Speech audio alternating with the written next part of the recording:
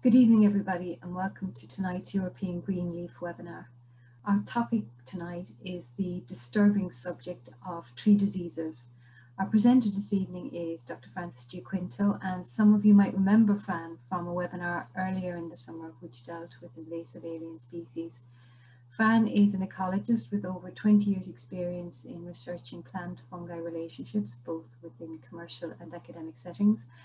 And in 2019, Fran was awarded Chartered Environmentalist status because of her work with invasive alien species. So with that, I'll hand you over to Fran. So good evening, everyone, and thank you very much for coming to this webinar on invasive tree diseases, and many thanks to Limerick City and County Council for hosting this event under the European Green Leaf Award. So without further ado, I'll get started. I'm going to cover four main topics this evening. First of all, just spend a few minutes talking about the role of trees in our landscapes, and then discuss what invasive tree diseases are. I'll give a few examples of past, current, and potential future tree diseases, and then go on to talk about ways by which we can help. So, actually, there was just somebody in the audience who asked this morning about how to identify ash dieback, and this tree here is a very good example. So, at this time of year, when ash trees are infected, you can see this bare tips. You have lots of small bare tips, and here you can see that the whole canopy has no leaves. There may be leaves further down, but this is one of the characteristic features at this time of year. So just in answer to that question. So I'd just like to spend a few minutes talking about the role of trees in our landscapes. And I think if you all just reflect for a moment, there will be at least one tree that you can think of which has had some meaning for you. It may have been because you've had the fortune to be around a very old veteran tree like this native black poplar, becoming very rare. You may have played in trees as children. You may have used trees in some kind of remembrance way to remember a loved one. And all over the world, people are planting trees. In Ethiopia, for instance, they have literally planted millions and millions and millions of trees. And why is that happening? What's the purpose of it?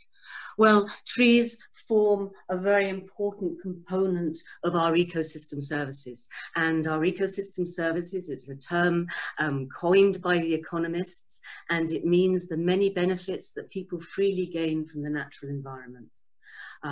And with trees, ecosystem services are divided into different categories. They're all awkward terms, but you have the regulating services. And for trees, their main role is in what's called carbon sequestration. So this is the absorption of carbon, the storage of carbon within their trunks and branches, in their roots and in the soil around them. And this is worth 180 million between 1990 and 2013 in Ireland. It's a very important kind of service that trees provide.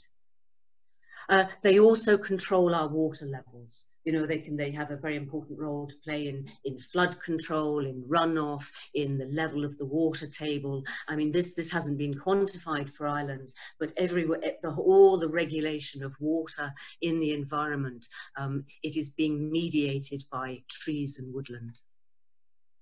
Our cultural services, the recreation, the landscape value of trees and woodlands in our urban and rural areas, and human health. And there's a huge amount of research at the moment, largely coming out of Japan, with the forest bathing, where they're showing that actually for people, being in the natural environment, being amongst trees, has a huge impact on mental health. You know, people who are suffering from mental health, they may experience reduced suicide ideation, they may experience improved mood, and so on and so forth. It's our environment has this role of soothing the soul, and it's worth 179 million in Ireland. And then there's these provisioning services, so that this is all the things that trees provide for us. It's the food in terms of nuts and berries, it's the timber for construction, it's fuel, it's for firewood, and so on. And the habitat services. And this is how trees provide habitats for wildlife. And also trees play a very important role in the formation of soil and the maintenance of fertile and nutrient-rich soils. And back in 2015, the Irish government did a cost-benefit analysis of Ireland's forests based on, this is a kind of classic way of analysing the value to people on this willingness to pay, how much people are willing to pay in order to protect their forests and their woodlands. And in Ireland, it's 68 million. This is less than in the rest of Europe, but that's probably a reflection of the fact that we have so little tree cover. Ireland has 11% tree cover compared to a much greater percentage in other parts of Europe. So the government has been talking a lot about planting trees, planting forests as a climate change abatement measure. Now, this is to kind of mitigate the volumes of carbon dioxide that are in the atmosphere, which are causing all these problems. And all plants absorb carbon dioxide. They store carbon within their systems. But just because of the very size of trees, they store huge amounts. And here is this lovely native black poplar again. And here the carbon is in the branches, it's in the trunks, it's in the roots, it's in the soil around the roots. Now, the government's kind of policy of planting trees is a very good one, and globally there's a huge movement to plant trees. But the subject of my talk tonight is about tree diseases and the rate at which tree diseases are increasing globally. And the risk is that as fast as we plant trees, they may die. And when a dead tree has the opposite effect of a living tree. And here's an example of a dead tree with massive carbon dioxide release. So if we're going to plant trees for climate change abatement, then we need to deal with the tree diseases to make sure that the trees stay healthy. Okay. So what else about the role of trees in our landscape, those habitat services? Well, is a tree an individual organism? Is a tree just a tree? Is a tree 100% tree? This is an 800-year-old beech in Hampstead Heath in London. Well, no, and some excellent research from England has shown, this is partly the Wildlife Trust, the Offal Woodland and Wildlife Trust, a combination of research, which has shown that here on the left are our native species, and here on the right are the number of associated insects and lichens. Now, the term associated is a biological term, and it means that those insects and lichens prefer that tree species in order to derive the nutrients and the shelter and everything else that a species will need in order to live. Okay? And the extraordinary thing here is if we look at ash, our European ash, it has 1,028 associated insects and lichens. And that doesn't even include the mosses and the fungi and the birds and so on and so forth, the other wildlife. Our oak, pedunculus and sessile oaks, which are often seen as some of the most biodiverse trees in Western Europe, has 747, far fewer than ash. Our humble willow, often seen as a weed, part of scrub that nobody really wants, 610 species. Our birch, often seen as a weedy species, 463 species, and so on. So our trees, every single tree, when you're looking at a woodland, you're not just seeing, half a dozen tree species. You're seeing half a dozen tree species with literally hundreds and hundreds and hundreds, if not thousands, of species which are relating with that host tree.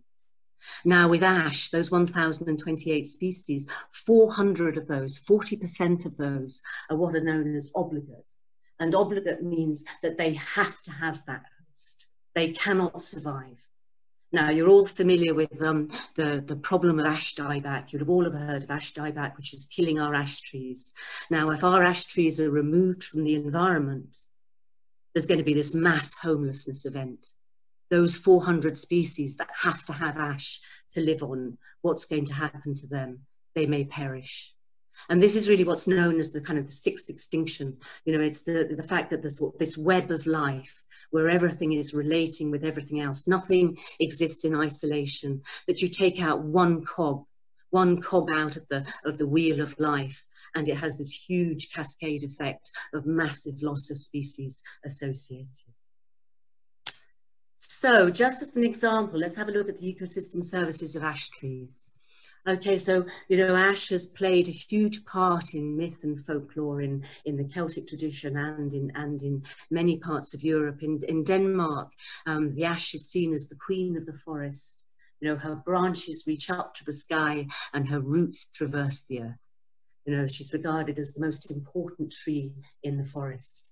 But from the economist's point of view and from the naturalist point of view, what is the role of an ash tree? Well, nutrient cycling. An ash tree has the level and proportion of nutrients within ash leaves are better than any other native species. So when the autumn, when those ash leaves fall to the ground, they rot into the soil and those nutrients are released and they form the perfect fertile soil. Ash are really important soil improvers. Ash produces higher quality timber faster than any other species. Ash can produce good quality timber in 70 years. Our ash trees improve the economic productivity of our hedgerows in terms of being able to remove timber from it, in terms of those habitat services, the ecological corridors that hedgerows form. They sport ground-dwelling flora. Ash leaves come out later in the spring than most other tree leaves. And that means that the sun, you know, the canopy doesn't close over early, and it allows this rich ground flora to develop, very characteristic of ash woodlands. The biodiversity, I've talked about that, with those 1,028 species and those 400 obligate that cannot survive without ash. Provide shade. Well, Ken Whelan gave a very interesting talk on rivers as part of this webinar series a few weeks ago, and he talked about the importance of keeping our water bodies cool in the face of climate change, because as the water bodies heat up, the invertebrate species are lost, and that means the fish populations are lost. And so the importance of actually keeping the ground, keeping the rivers, keeping our water bodies cool. Specialist products. Here's a photograph of the famous Irish hurley that is being made in East Clare. And also many of the sort of 18th and 19th century furniture, the very fine antique furniture, it was made of ash, makes a very fine furniture wood. Regulates water levels. If you take all the ash out of a habitat, the water table rises. It controls, it regulates water levels. Pollution control. Whoops. Pollution control. Ash may not be the best for this, but trees in general they can absorb contaminants in soil, and they store them in their mycorrhizal and their symbiotic fungi on the root systems, and they can absorb particulates out of the air, contaminants out of the air. And finally, high landscape value in our urban landscapes, in our rural landscapes. Ash, with her delicate, her magnificent shape, brings great pleasure, brings great visual appeal. So I hope that's convinced you that we need our trees. And they play a very important function in our lives. It's not just about being visually appealing and being pleasant to be around. Actually, without our trees, human species don't function nearly so well in terms of the relationship that we have with our environment. So what do we know about invasive alien tree pathogens? You know, these invasive diseases which have started to come into Ireland and elsewhere. Well, we know that we can't see them most of the time, and they belong to three groups. So they're the fungi. There's at least 1.5 million species of fungi on the planet, and they're all genetically very adaptable, very fluid. They can change very easily. They can change from one form into another very, very easily. Insects. This is the emerald ash borer, which is currently devastating forests in the United States, ash forests in the United States. And here you can see its tracks. And then bacteria. Now, bacteria wouldn't be well known as tree diseases. They do come into crop diseases a lot, but not so much into tree diseases. But currently, the olive forests, the olive groves of the Mediterranean are being devastated. Some of these olive trees are 1,000 years old. They've survived this length of time only now to succumb by this bacterium, Xylella fastidiosa. We do know, even though these tree diseases are not designated as invasive alien species. They don't come under the same category, they don't come under the same legislation, but they behave just like invasive alien species. And I think one of the problems that we've had in Ireland and in Europe and globally is that we've been so focused on plant invasive alien species. Here's a colleague of mine cutting down giant hogweed, Japanese knotweed, you'll all be familiar with that, mink, the damage that does to fish stocks and wildfowl populations. And we've spent so much time focusing on these that we haven't actually seen, we literally haven't considered these hidden problems, the insects and the fungi and the other microbes. And here is a young ash tree with the very characteristic lesion beneath the node. We all know about the impact of invasive alien species in terms of giant hogweed and Japanese knotweed and so on. Here is mink destroying fish populations. These invasive alien species, they disrupt our ecosystems, sometimes irreversibly. Once you have something like giant hogweed into an environment, it can alter the soil pH, it can alter the soil composition, and in some cases it can make it impossible that even if you remove that invasive species, native species can't colonize because the ground has been so disrupted. We have these public health hazards. Here's this very ominous, this is the Asian hornet and the damage that it caused. Giant hogweed, you'll know about the burns from that. Oak processionary moth is another one, which actually is a public health hazard.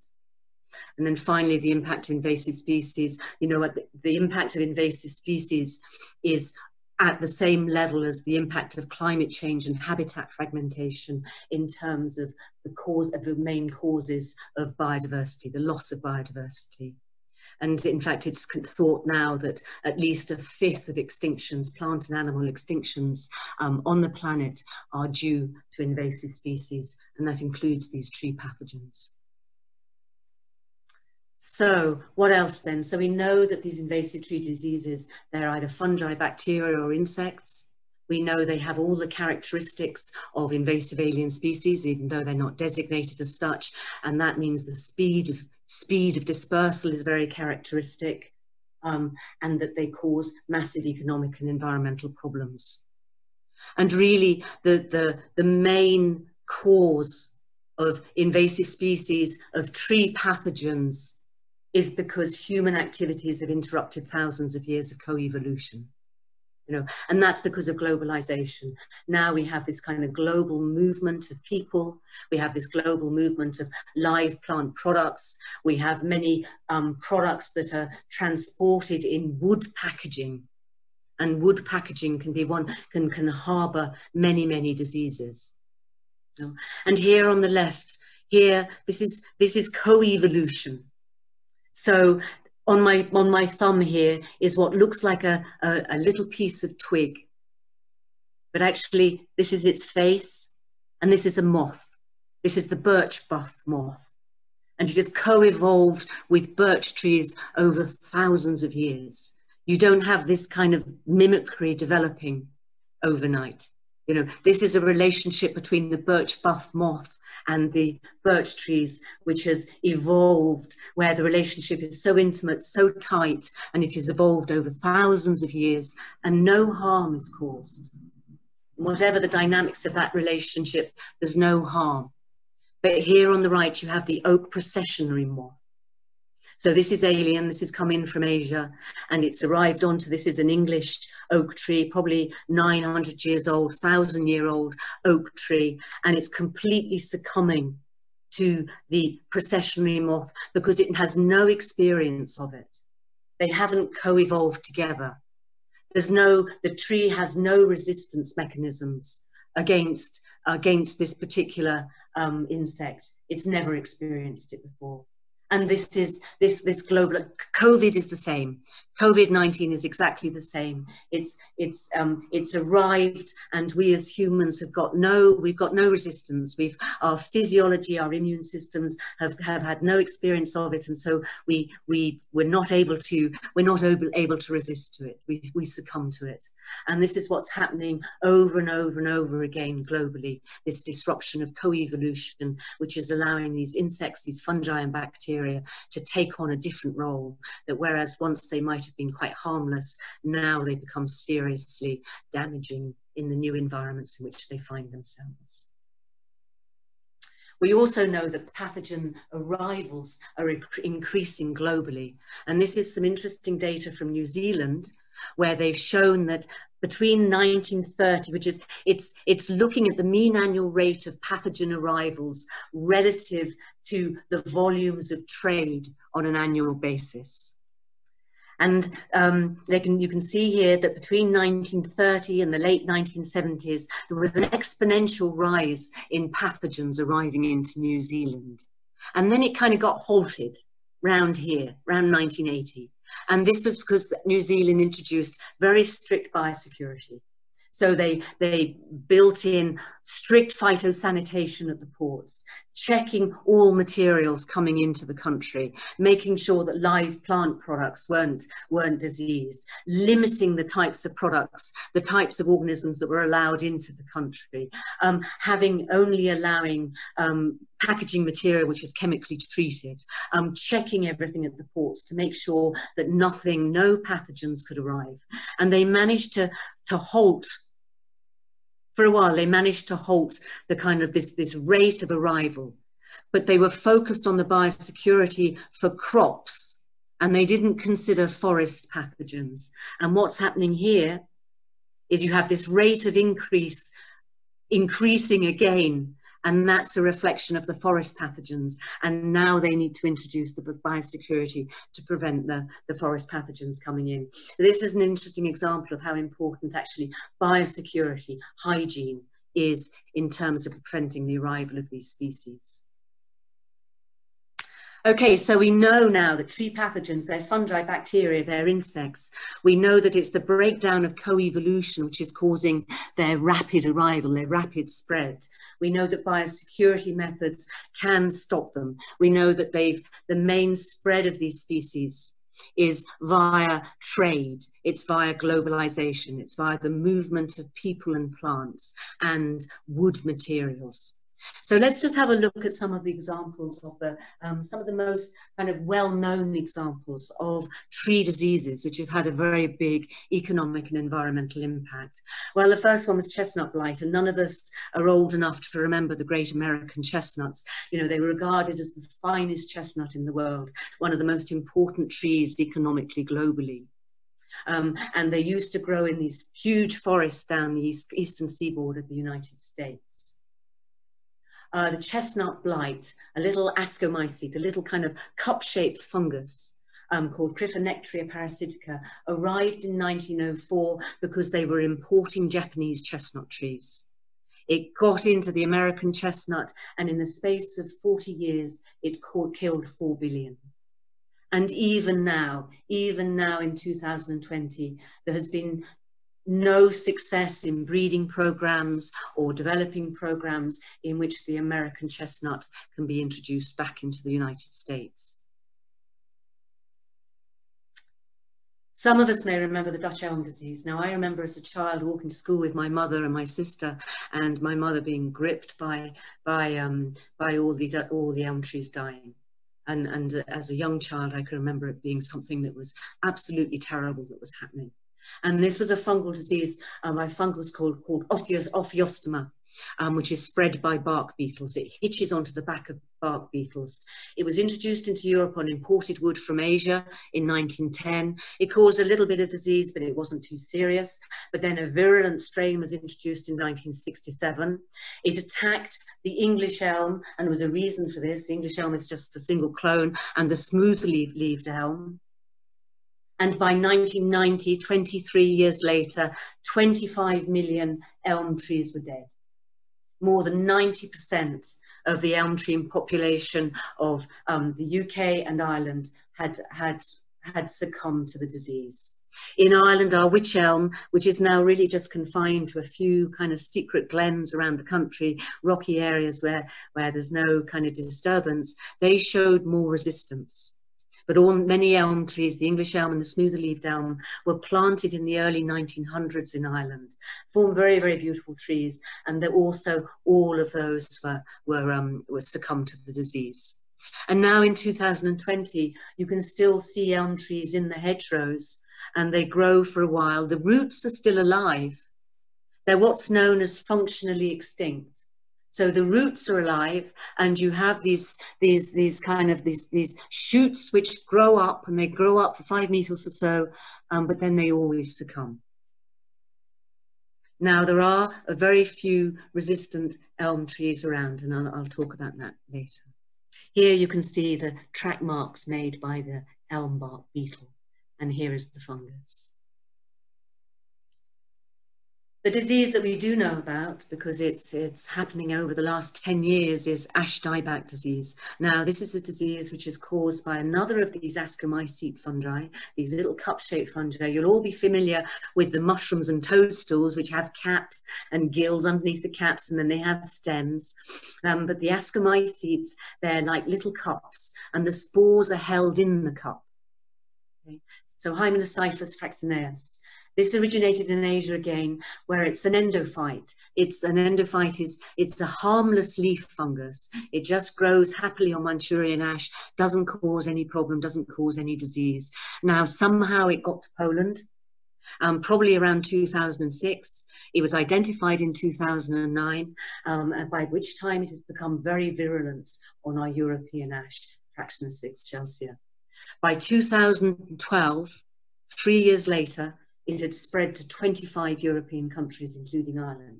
Now, that's an unprecedented rate of spread for any organism. No organism can spread that fast without help. And, it's the transport of goods, the transport of materials, the transport of people, which is sort of exacerbating the spread. 6 years later, and the Irish government, as elsewhere in Europe, they really went to a lot of effort to try and contain the disease. But it was too late, nothing could be done. And in 2018, the government concluded that it was not feasible to control the disease. And now 95% may be lost across Europe. It's not all lost. I have more encouraging news to tell you later, but the vast majority of our ash trees are going. And here, this is the lane on which I live in East Clare, and you can see every 20 meters, 10, 20 meters, there's a dead ash tree. And it actually creates a very distressing landscape. But also, if you think about the ecosystem services that ash trees provide, our water table rising without them, all those species associated, it's a devastating loss. And now it doesn't stop. So now the Irish government and Teagasc Forest Service are very concerned about what's known as the sudden larch death. Now, this is caused by an oomycete. Now, these aren't fungi. They're often associated with fungi. They're not fungi. I'll show you later. And the genus is Phytophthora ramorum. Okay, its origin isn't known. It arrived and it appeared simultaneously in European nurseries and Californian forests in the early 1990s. And by 2002, it was beginning to be seen in rhododendron in garden centres in Ireland. By 2003, it had escaped into the wild and it was on wild rhododendron ponticum. And then in 2010, it was found in commercial larch, and it's currently recorded in 56 locations across the country, and that's almost certainly an underestimate. And here you have a picture of the fine larch forest. This is up in Dublin, a picture produced by the Irish Times, and here you have in Europe a dead larch forest. So is this sudden larch death, is this a cause for concern? Is this going to be as bad as ash dieback? Is this going to be as bad as chestnut blight? Is this going to be as bad as Dutch elm disease? Well, let's have a look. Is there cause for concern? Well, the trouble with Phytophthora ramorum is that it's not species specific. And that means whereas with Dutch elm disease, it just attacked elm trees, and chestnut blight just attacked chestnut trees, and ash dieback has just attacked ash trees, and just actually our European ash, well, it's beginning to spread onto others. Phytophthora ramorum is not fussy. It's not species specific. And so in Ireland, it's found on larch. It's also been found on beech trees up in the Northern Ireland. It's been found on sweet chestnut, and it's been found in one location on Sitka spruce. And so, of course, that's of huge significance for commercial forestry in Ireland. In the States, it behaves differently, and it's attacking oak, and it's attacking ornamentals like viburnum, rhododendron, camellias, and so on and so forth, oleanders and things like such so forth. Okay, so we know it's not species specific, it can attack any trees. We also know that Phytophthora infestans, very closely related to Phytophthora ramorum, was the cause of potato blight. And, you know, potato blight, the devastating impact of that in the 1800s. And Richard O'Hanlon from Chagas has said that Ireland's cool, wet maritime climate provides ideal conditions for spread. Well, it certainly does because of the nature of this organism. So let's just have another look to see how much we should be concerned about this Phytophthora. Well, oomycetes, they're not fungi, you know. So if this is you may not be able to see this very well, and it's not very well drawn, but this is the evolutionary tree. Okay, so here back in early kind of times with the bacteria and then the slime molds, and the oomycetes came off this branch, this evolution branched off very, very early. Here are the animals, here are the fungi, and here are the plants. Fungi are much more closely associated with animals than they are with plants, even though they used to be in the plant kingdom. Now, the difference between the oomycetes and the fungi, and it's quite important, is that the cell walls of fungi are made of chitin, and the cell walls of oomycetes are made of cellulose. And the other thing about these oomycetes is that they can swim. Their spores have little flagella, which makes them motile. Now, back in my plant pathology days, Phytophthora was an incredibly difficult organism to actually culture in the laboratory. The only way you could get it to grow even a tiny bit was on an agar made from frozen peas with the brand Bird's Eye frozen pea agar. There was another brand of peas didn't work. It had to be Bird's Eye, and that was the only medium in which Phytophthora could be grown. I mean, it may have changed now. So we know that they're very difficult organisms. They can spread rapidly. They're motile. They spread by rain splash. So a raindrop just lands into the little fruit body of the oomycetes, and the spores just go whoosh, and this is the way they spread. And this is why Ireland is such a good place for them to spread, because we have so much rain. Now, there's another feature about fungi and microorganisms in general, which is an important one to know, and that's what's known as inoculum potential. Now, this is the amount of energy available for a fungus or a bacterium or a oomycete, the energy that it needs to infect its host. So what happens is they remain completely hidden. And they're just growing away, sort of just building up their energy, building up their mass. And then it'll reach a sudden threshold, and then it just goes bang. And there's an explosion of infection. And this is what happened with ash dieback. I can remember walking my lanes 5 years ago and looking at the ash trees and thinking, yeah, there's no ash dieback here. You know, this isn't happening, this isn't serious. And within 6 months, I was looking at every single tree and thinking, goodness, you know, what's happening? This disease has suddenly, not only has it reached 1 or 2 trees, but it is in all of the trees. And that's because of this build-up, this inoculum potential. So that's the sudden larch death. This is that's one of the diseases that probably in Ireland and elsewhere we're most worried about. But sadly, it doesn't stop there. And, you know, it was actually, I've produced a list here. Now, if there's anyone from Chagas or the Forest Service in the audience, you may be able to correct me on this list, because there are so many that it's hard to know which are going to be the most serious. But the emerald ash borer, well, this is devastating for the forests in the United States and in Russia. It hasn't got into Europe yet. And the EU has in fact banned all ash wood, the importation of any ash wood, including firewood, as a way of trying to prevent the emerald ash borer from getting into Europe. And what will happen is those trees that those ash trees that may stay resistant to ash dieback, if we get the emerald ash borer in, there'll be no chance for them. It'll finish them off. Then we're worried about Phytophthora ramorum. I've spoken about that. Phytophthora canovii is another one. There's about 3 or 4. Richard O'Hanlon from Chagas has identified probably 5 or 6 other Phytophthora species in Ireland, which have the potential to build up that inoculant potential and to become seriously invasive. The oak processionary moth, it's already arrived in Ireland, but it was caught. You may have heard the news a couple of months ago. It was found on some kind of import, and they were able to destroy it and stop it. But it's only a matter of time before it creeps in. And the oak processionary moth is particularly nasty because it forms masses in trees, and then the caterpillars drop their hairs.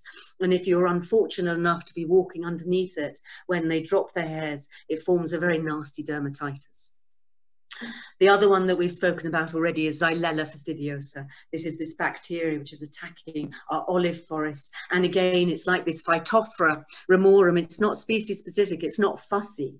It doesn't really care what it infects. It can get onto anything, and it particularly goes for vaccinium species, you know, blueberries, bilberries, all those soft fruits. It goes for olive trees, and so on and so forth. And actually, one way in which you might be able to help, it becomes very popular to buy these very attractive potted olive trees. You know, they're sort of a few feet high, and you buy them for people for Christmas presents. Well, try and avoid doing that, because there is a risk that it may be carrying this Xylella. The Dithystroma is the needle blight. This is a fungus which attacks pines. It's already in Ireland. There's several locations where it's been found. The Forest Service is very concerned about the brown spot needle blight, which is another fungus which attacks all pine species. So if these get in, then our commercial forest is really at risk. And here's the emerald ash borer down below. And this is the Dithystroma, the red needle blight, and it causes these bottle brush appearance. So all the leaves are dead except the ends, the youngest shoots, and so you have this kind of bottle brush appearance.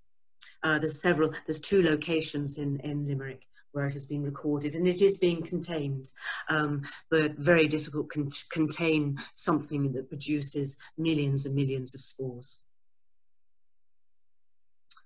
So let's go on to a more cheerful way of looking at things, and that is to see how we can actually help. You know, what can we do?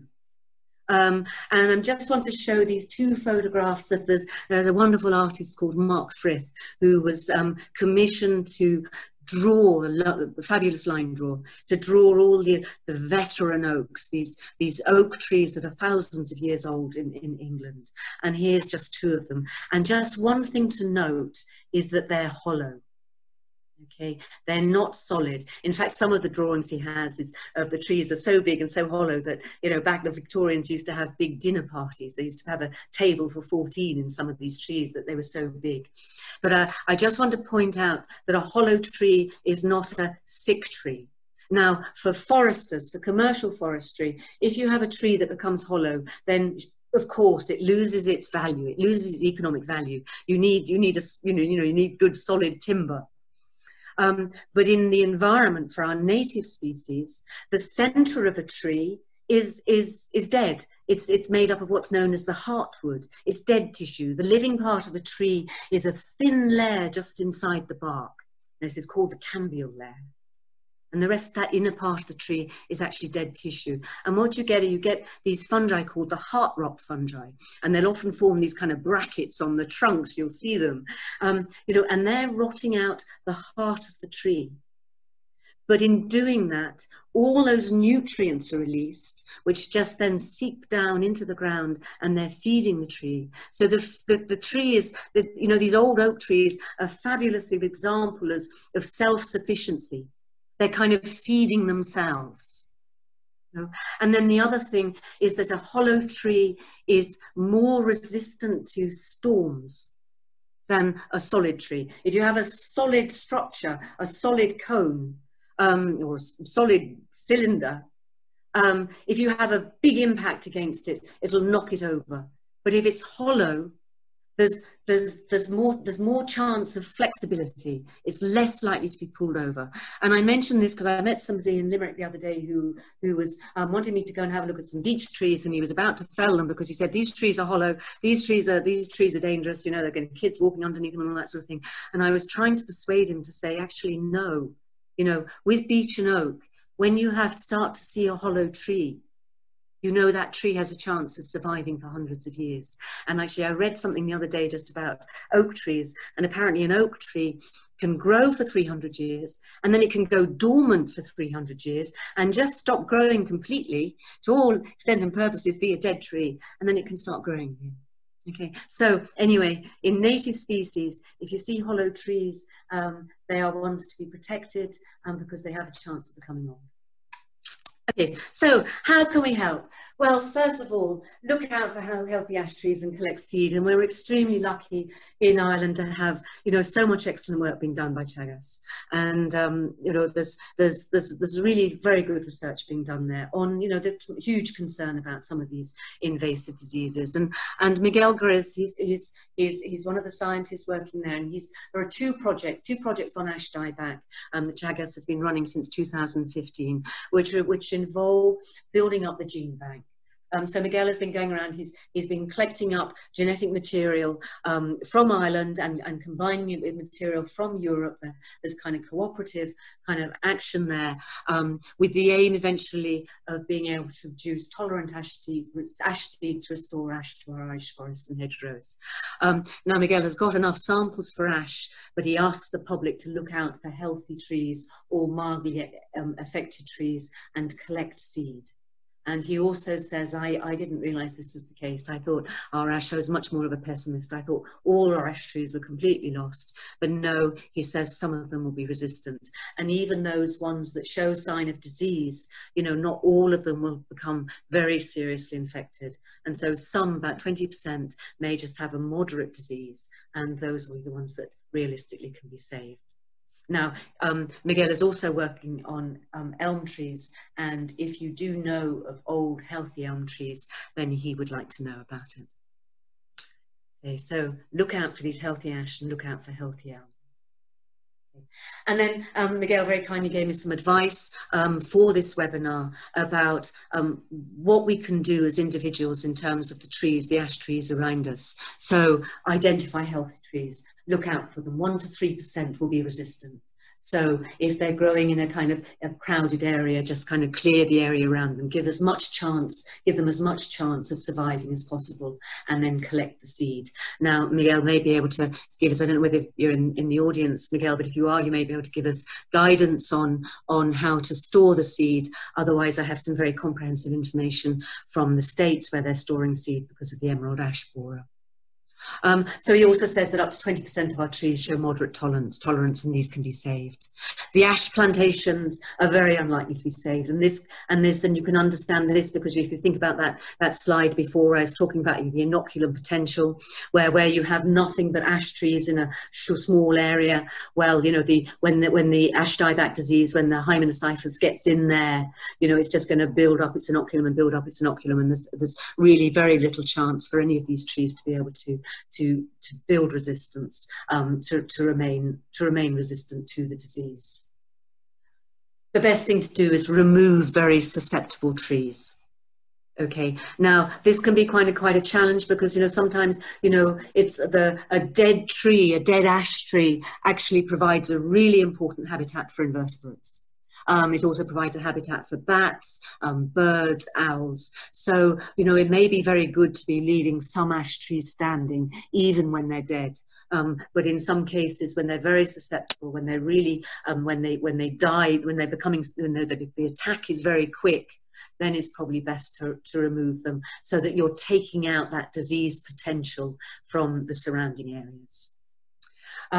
He also says to remove leaf litter around precious specimens. You can't be doing this on a large scale in the spring and the autumn because the fungus produces spores on the leaf litter. And I have a mature ash in my garden, which I've been trying to protect. I mean, all the ash trees around are dead. There's no tolerance in my particular area of East Clare. But I rake up the leaves and I burn them. So I make sure that I'm trying to keep that inoculum potential as low as I can to prevent the tree from attacking the tree. Now, this summer I began to see the tips of some of the branches going, so I know that it's infected. But possibly I may be able to it may be one that retains some resistance. I hope so anyway. The other thing is that changes in pH can disrupt the fungal life cycle. You know, fungi in general hate alkaline conditions. You know, so I've put seaweed around mine because that creates an alkaline condition. It creates a very salty condition as well. And also, you know, there's a really fine ash tree in St Stephen's Green in the middle of Dublin, and it's not looking, you know, there's no sign of disease, and it may be healthy because it's in a comparatively polluted environment. And this particular fungus doesn't like polluted environments. So something to say for the middle of cities. Okay. Number third one, buy local. Okay, so, I mean, I think this must be obvious now, is choose native species grown from Irish seed in Ireland. And, you know, and there's a number of small businesses around in Clare and Limerick where they're growing native species from seed. It's all local provenance stuff. Use those, get those, because imported trees, as I've described, you know, including those imported trees, which are, you know, native imported trees, and ornamentals, because they carry a very high risk of disease. It's almost too much to be worth it. You know, it's like those olive trees in pots. Find an alternative present. Don't buy them. There's too great a risk. And then biosecurity, and, you know, just with COVID is a wonderful example about how, you know, the washing hands and the masks and so on and so forth, it's all about hygiene. And this is really true for tree diseases, for fungal diseases, bacterial diseases, you know, your biosecurity. So if you're using equipment, clean it before you go onto a site and clean it before you leave the site, whether it's a spade or a tractor or a wheelbarrow or a lawnmower. You know, your boots, often Phytophthora amorum, this sudden larch death, it hibernates in leaf litter and soil. So, you know, you're walking through it and you're going to be picking up the spores on your boots. So again, you know, just take time to wash your boots before you go into the environment, and again before you come out. Just clean everything. Now, there's some very expensive biosecurity agents out there, Virkon and things like this, but actually we do know that Milton's, you know, bog standard sterilizing fluid, that this is effective against the crayfish plague, Aphanomyces stachyi, which is another fungus. So if it can actually control, if it's actually effective and can kill the crayfish plague, then it's likely to have at least some effect. It's likely to at least partially kill some of these other fungal diseases. So this is a good one to use, and it's very cheap, and it breaks down, and it's non-toxic in soil. Don't carry plant products or seed into Ireland. Don't be part of this globalization, you know. And I know how, you know, I come from a family of keen gardeners and botanists, you know, and the temptation when you're abroad is to pick up a few seeds or a few little kind of cuttings of this or t'other, you know, or bring a few plant materials back. Well, don't. It's got to the point where that temptation has to be overcome. Don't carry it. And, you know, and the whole thing about transporting plants, live plant products from one area to another, sharing them with your neighbors and so on and so forth. It's time to start being really careful. And then, for instance, in the US, very strict regulation on what is allowed into the country. Excuse me, this is an all-island initiative. Treecheck.net. So this is the way you can download it onto your smartphone, and it's a way by which you can report forest pathogens, tree disease, invasive tree diseases when you see them. It's reasonably user-friendly, but the problem is tree diseases can be incredibly difficult to identify, or the causal agent, you know, what's actually causing the disease. It can be very difficult because often the symptoms all look the same, and often a tree will carry on looking healthy until it's too late. You know, so a lot of diseases were called wilted leaves and discoloration of leaves and so on and so forth, and you know, lesions in the bark. So really, we need more than this. This is very useful, but we need help to be able to use this appropriately. And in the UK, the Woodland Trust has produced, and the Forest Commission have produced this fantastic. It is a fantastic system called Observatory. Okay, and so it's a lovely website. I'll show you the link at the end. It trains volunteers to spot and report tree pests and diseases. You know, you can submit data to Tree Alert, which is just like the tree check.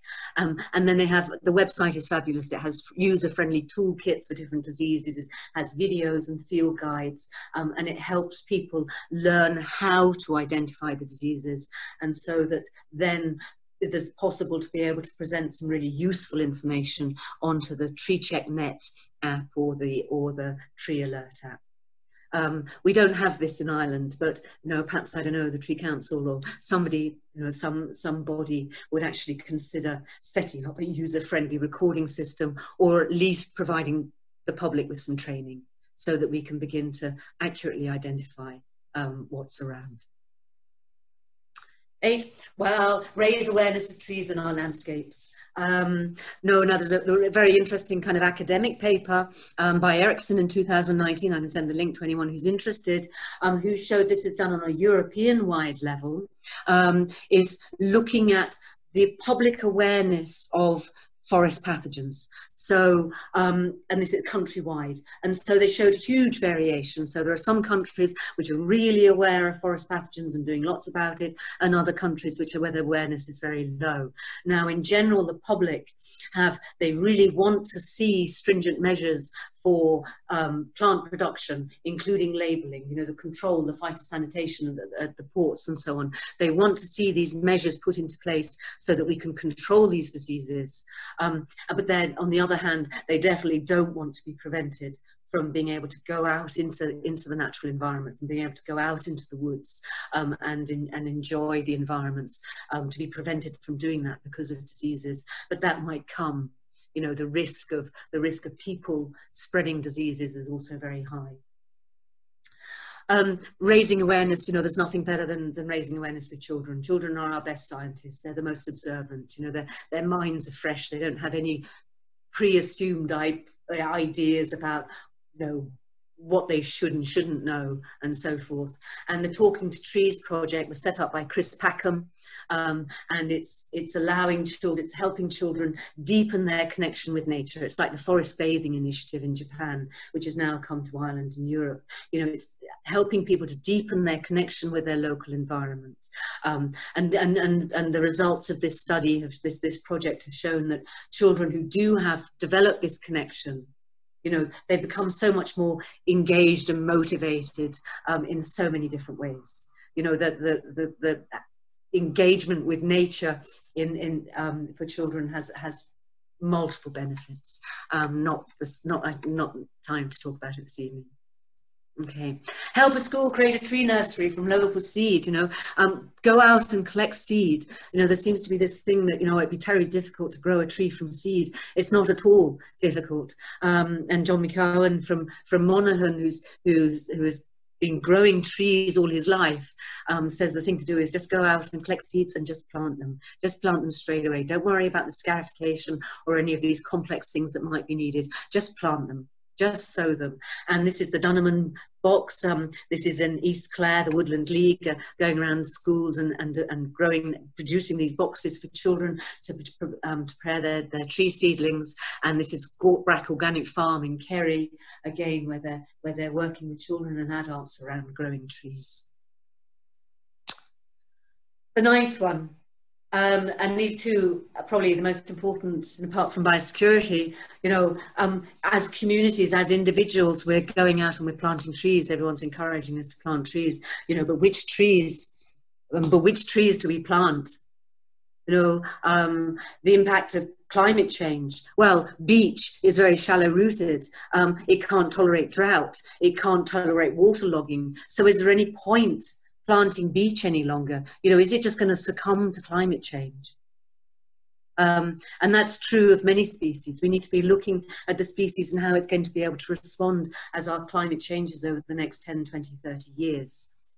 Really important, as Ken Whelan said, plant trees for shade, particularly around water bodies. You know, the whole earth is hotting up, and we need to kind of create that shade over the earth in order to keep things cool. And then consider susceptibility to invasive tree diseases. And this is where it really does get quite depressing, because, you know, people say, okay, Fran, what can I plant? You know, and you think, well, okay, you can't plant ash. not legal, you know, no point anyway. Is there much point planting larch? How quickly is that Phytophthora ramorum going to spread across the country? You know, is it going to just succumb? What about beech? Well, that's susceptible to Phytophthora ramorum, and it's susceptible to climate change. Any point planting beech? You know, sweet chestnut. Well, that's you know, that's susceptible to Phytophthora ramorum and xylella and a load of other things. You know, so the chestnut blight. So any point, you know, planting that, and so on and so forth. So we need to be looking very carefully at how we're planting as well. No monocultures any longer. Make sure the woodland has a good mixture of species. And then finally, the topic that interests me most is the way that plants and fungi, trees and fungi and insects interact together. You know, and it's an incredibly complex relationship. And if you think of a fungus, you know, a fungus with a tree will have the relationship, it'll be symbiotic on the roots, forms these incredible mycorrhizal, mutually beneficial relationships on the roots. You know, you have the heart rot fungi, which are helping the tree to become hollow so that it can survive for thousands of years, you know, hundreds of years. And then you have these pathogens, and sometimes these pathogens once were harmless fungi and they've suddenly changed to become these pathogens, you know. But anyway, this excellent work done by Mitchell, and the academic papers, if anybody wants the links and you've got access to university libraries, I really encourage you to read her work. It's very, very good. But anyway, she's been working on which native species can best replace ash trees' ecosystem services, and its role as a host to those 1,028 species that we've been, you know, I was talking about earlier. Okay, so there are these two aspects. There's ash, fabulous ecosystem function, and then fabulous host to many species. So which species, as our ash trees die, which species can we plant which are going to replace those roles, those functions? Well, it's not simple, you know, and you kind of need to read her papers to get the kind of full picture.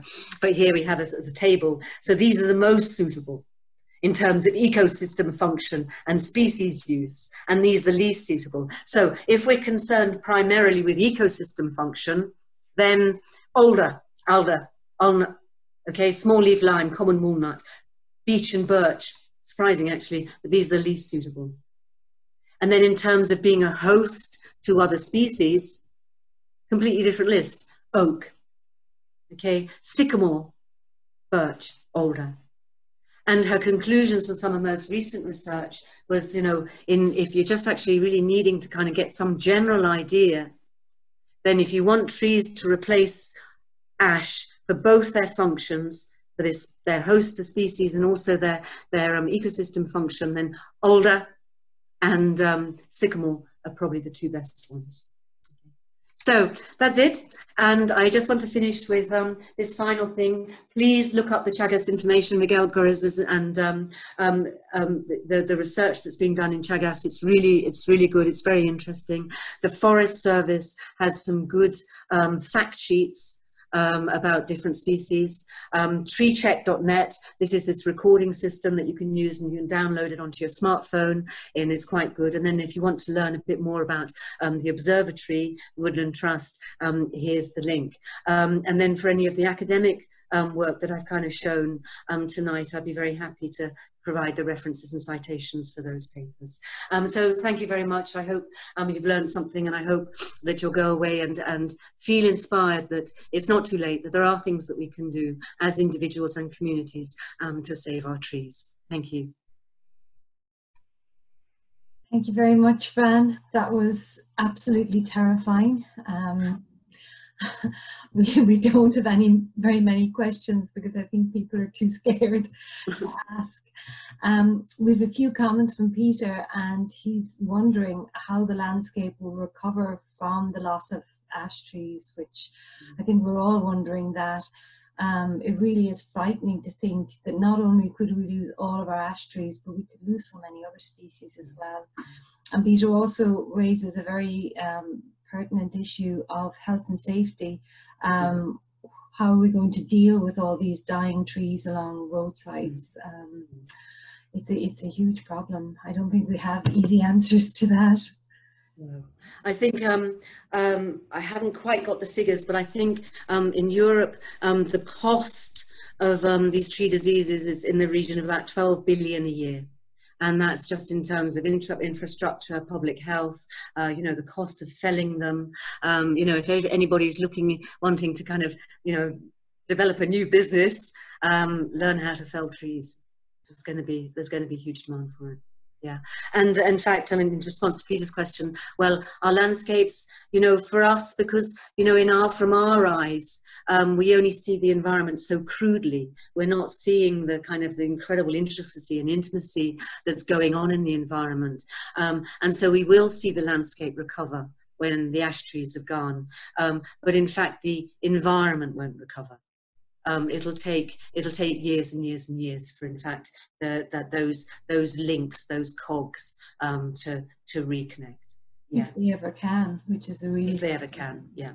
And of course, I mean, you know, the big risk, and actually, you know, about 5 years ago when I first started getting interested in ash dieback, you know, I was kind of going around saying, look, you know, if we don't do something about this, we're going to be waking up to a landscape of dead trees in 10 years. And you know, I kind of sort of shut up for a bit because I thought, well, that's not right. But actually, I'm beginning to think this is it is true. And if there's some actions not taken, we're going to, our forests globally could be devastated.